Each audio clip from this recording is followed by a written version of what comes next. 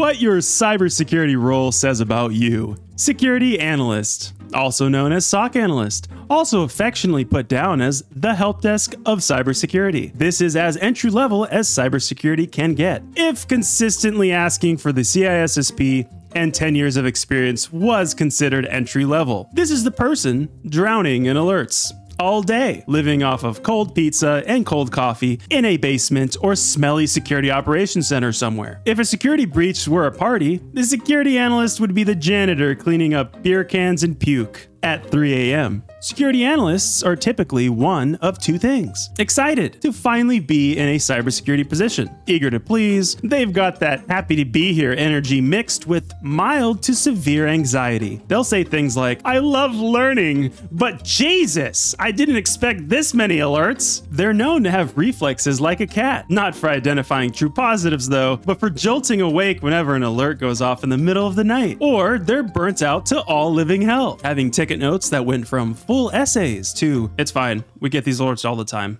False positive. They're vigilant, jaded, and perpetually caffeinated. They can down an energy drink and still immediately take a nap. There's no in between the two states of being a security analyst. Online, you'll find them asking, "Is it supposed to be this boring?" Or flexing about how they caught a malicious IP at 2 a.m., which they won't admit later was actually just the company printer reaching out for an update. They live between imposter syndrome and the all-knowing tech guru, depending on the day. Optimistic, bordering on delusion. They genuinely believe next week the alert volume will go down. It won't. The detection engineers have actually put in more indicators, which will generate even more alerts. Bless their hearts. Security analysts are the golden retrievers of InfoSec. If you enjoy a routine of constant paranoia sprinkled with occasional panic, you might be this person chugging caffeine and dreaming of the day they'll be promoted to one of the other wonderful roles we're about to cover. Coming in hot at number 2, the penetration tester, aka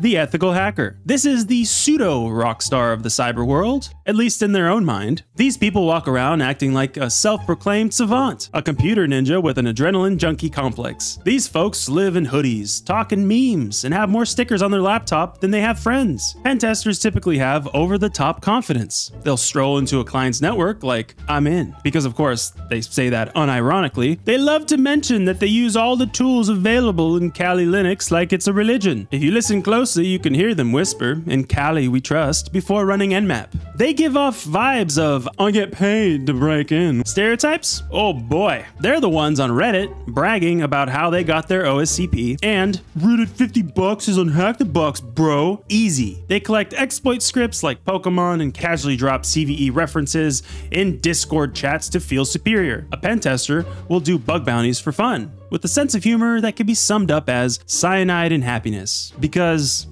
dark humor, and insist that anything can be solved with a script and a shell. They've got a wee bit of a superiority complex. In their view, everyone else in cybersecurity is just living in their world. But hey, somebody's got to wear the Guy Fawkes mask at Halloween, right? The threat hunter. Think of them as the big game hunters of cyber jungles. Think paranoid detective meets adrenaline sleuth. These are the folks who voluntarily dig through logs without an alert telling them to. Who hurt you? They wake up and choose spontaneous investigative chaos, hunting elusive threats like it's cyber CSI. Threat hunters have some interesting quirks. They'll see 2 failed logins and a suspicious PowerShell process and immediately weave a wild theory about nation-state hackers infiltrating the cafeteria vending machine, pivoting to a wireless access point where they exploited a vulnerability in the CLI that allowed them to reconfigure the ACLs and get into the corporate network where who thinks of this stuff? They practically sleep in Yara rules and Sigma detections. For fun, they read threat intel reports.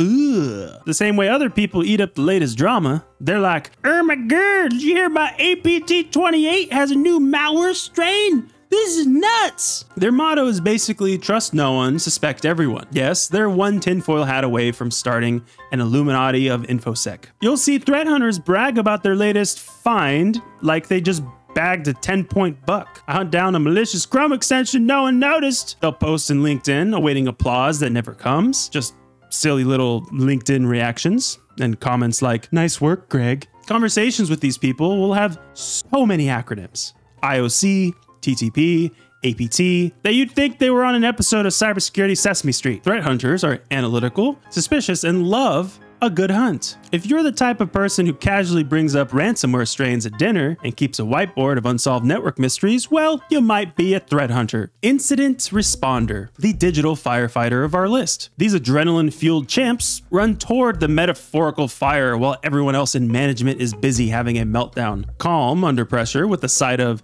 I haven't slept since the last breach. They're the friend you call in a crisis, but also the friend who's oddly bored when things are peaceful. Emotionless sociopaths? The Jeffrey Dahmer of the cyber world, except they use their emotionless powers for good. Incident responders have a go bag at all times, but instead of a first aid kit, it's loaded with the forensic laptop, write blockers, and probably a fidget toy. They'll drop what they're doing, drop their microwave burrito at the sound of "we've been breached," and leap into action like an over-caffeinated, sleep-deprived lemur. Don't ask how I come up with these comparisons. I'm a strange person. These quirky folks are a curious mix of hypervigilant and oddly zen. One minute they're calmly saying, "All right, team, let's isolate the affected systems." And the next minute they're yelling at 3 a.m., "Who clicked the phishing link? I must find a source of intrusion. Show yourself and feel my wrath." In the cybersec community, they're referred to as the Department of Digital Oh Shit, because when they show up, something smelly has definitely hit the fan. They trade war stories online like battle-scarred veterans. Remember the great ransomware all-nighter of 2023?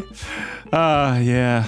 Good times, good times. If you have a heroic savior complex, a phone that never leaves your side, don't we all, and the ability to function on 0.2 hours of sleep, 5 shots of espresso, and some zen, incident responder is your spirit animal. The Red Teamer, basically a pen tester who leveled up their stealth stats and got a license to LARP as a supervillain. If you're a Red Teamer, you act like a part spy, part internet troll, but full of trouble, the good kind, hopefully. These are the folks who literally pretend to be the janitor to sneak into a building, or send phishing emails to their own colleagues, for the lulz, but claim it's for training purposes. Sure it is, Frank. Cunning and competitive. They have inside jokes like 0 days for days, and defense is for those who can't hack it. They often develop a slight split personality, bipolar people if you will. By day, they're your colleague. By night, they're literally devising evil ways to break into your accounts, prove they could steal your trophy collection if they wanted to, all with management's blessing. If that sounds insane, it's because it kind of is. And they love it. They thrive on it. Because you truly have to be partially or fully insane to do this. Red Teamers flex about how they pwned their client's AD without being detected, sharing photos of the fake badges they use to get into the headquarters. Their toolkit is the stuff of spy movies, literally. They actually own lockpick sets, RFID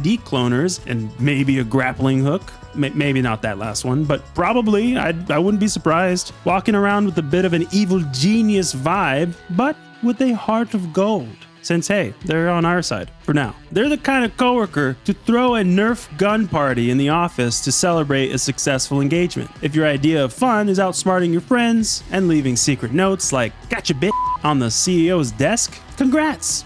You're Red Team material. Just don't let it get to your head. Remember, humility is the path to wisdom and oodles of money, and arrogance is the path to ignorance. Don't be an ass. Meet the security engineer. Bob the cyber builder, the fixer, the one who says, "Hold my beer, I'll script this." I don't know why he's Southern, part mad scientist, part overworked handyman, part closeted alcoholic. These are the folks who automate their morning coffee with a script and consider a day successful if they've eliminated 3 manual processes before lunch. Perfectionism with a side of snarkiness. Security engineers can't stand sloppy configurations. They'll redo your entire cloud setup at 2 a.m. because it pissed them off and they couldn't sleep thinking about it. You know the meme, "I can fix that"? That's basically their life motto. I can automate that. Did an open source tool not quite meet their needs? They'll just write a new one from scratch, post it on GitHub, and casually drop the link in the Teams chat like, "No big deal, I built a custom integration connected via API overnight, please use it." They talk in code, literally, in meetings. Instead of saying, "We have a problem," they'll say something like, "The configuration deployment failed with error code 32117 due to an exception in the script on line 42. I'll patch it by end of day." They get irrationally excited about things like zero trust security and infrastructure as code. Online, security engineers are the ones giving detailed answers with code snippets and then complaining about people not reading documentation as they provide links to the documentation. They have a slight god complex when their solutions work. "Behold, I have hardened the system. It's impenetrable impenetrable. You may shower me with praise now, but also will rage delete their own code when a bug is found. Who wrote this garbage? Oh yeah, it was me. Stupid.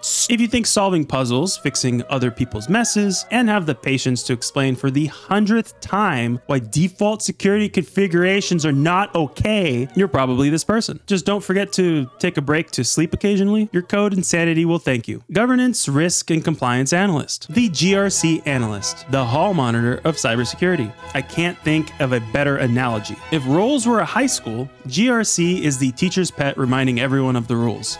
Detail-oriented, rule lover, perhaps a closeted bureaucrat who somehow finds genuine joy in frameworks and audit checklists. Yes, these people exist, apparently making a shit ton of money too. GRC folks are the ones saying, actually, that's against policy. Article 3, Section 9. When you try to deploy something fun. Their catchphrase, can you document that? They wield acronyms like weapons. According to GDPR, under ISO 27001, by NIST standards. You half expect them to start reciting passages from the PCI DSS like gospel to everyone around them. Absolute devotion to compliance. They have nightmares about failing an audit, waking up in a cold sweat screaming, "We forgot section 5.2." They may or may not entirely love to color code risk matrices and use the word holistic unironically. They have a spreadsheet for everything. In chat, they drop in like, "Hey guys, did everyone do their mandatory training? I noticed 2 of you are overdue." Known in the cybersecurity space as the Cybersecurity Fun Police, they might not hack stuff or code, but boy will they write you up for not encrypting that USB drive. But they do offer some serious meticulous reliability. They're the reason the company isn't getting sued into oblivion. So while a pen tester might poke fun at GRC for not being technical, the GRC analyst is probably thinking, laugh all you want, smartass, but fill out my 3-page risk assessment first. If you have a notebook collection, a love for order, and take satisfaction each time you bring a company up to compliance, you might be this person. Finally, we have reached the top of the food chain. The CISO, which, as the jokes go, sometimes stands for Chief Information Scapegoat Officer. Leader-like, with a sprinkle of hyper-fixated paranoia and a double shot of stress, the CISO is the one with the target on their back. If anything major goes wrong, their head is on the chopping block. No pressure, right? A stereotypical CISO has 2 modes: boardroom polished and internal, oh no, we're f***ed. On the outside, they're giving cool presentations about cyber risk posture and aligning security with business objectives, using fancy buzzwords that make the execs nod in unison. On the inside, they're thinking, if one more fucking critical vulnerability appears, I'm gonna flip this table. They perfected the art of saying a lot without promising anything. Ever notice how a CISO never says, we are 100% secure? It's always, we are secure enough given the ever-evolving threat landscape. Which is CISO speak for, we're one phishing email away from full company-wide compromise, Bob. Many CISOs are former tech-literate folk who now suffer from making too much money. They reminisce about the good old days of hands-on work while approving budgets and putting out executive fires. They also have the uncanny ability to appear calm during a breach call with the CEO, then immediately join a call with just the security team and say, what the f*** happened and why? They network like crazy because, let's be honest, a strong network is your lifeline when you might need a new job post-breach. There's a reason CISOs have such a high turnaround rate, folks. Writing LinkedIn posts about leadership in cyber or on Reddit cautioning newbies, being a CISO takes a special breed of person. Strategic, thick-skinned, and probably a workaholic. They're the diplomat balancing tech and business management and somehow still find time to forward memes about password strength. If you're an overachiever who thrives under absurd pressure and can handle knowing that any breach could make you infamous, then hey, aim for CISO. Just remember, keep your resume updated just in case.